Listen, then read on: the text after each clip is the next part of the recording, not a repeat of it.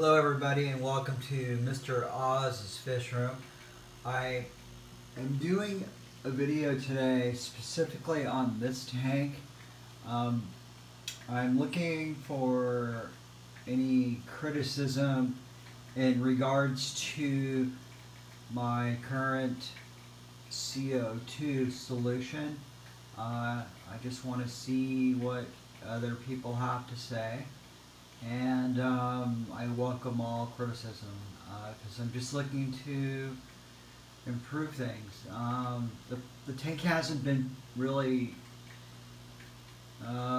growing anything up until just 2 months ago. So I've been replanting this rotella as it branches out and then replanting it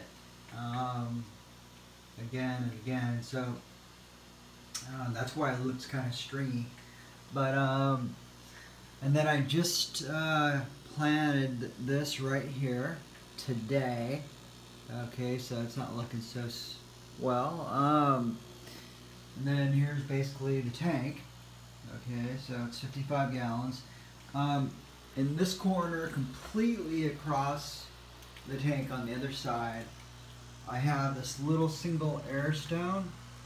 And it comes up to where the filter flow is located. So it's basically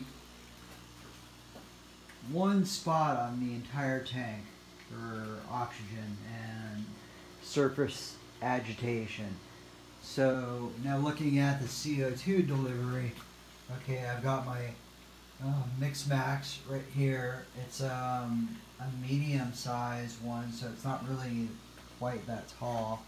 There are others that are like 4 inches taller. And then I've got my Aquatech mini regulator and solenoid, which is pretty cool. Bubble checker here. As you can see, CO2 is flowing in. And then I've got my power head here. It's pointing downward on top of the CO2 diffuser, and then as you can see right here, this little single pond pump tank, it's rated at 210 gallons an hour, is turning this impeller, and it's moving pretty good. You can see the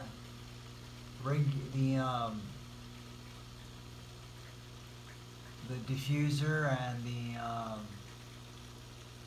the bubbles here. So I mean, it's coming out, and then this power head is helping to push the bubbles out further. So I'm just looking to see if anybody can give me some feedback. Let me know if you think I should do something different. And we've got my Lexon covering here on top, which is working out pretty well. Okay, so sorry about the choppy rushed video, but just want to kind of get to the point. So I've got Serpe Tetra, some rummy heads, some cherry barbs, and some corridors, and then a few others. Alright, thanks everybody.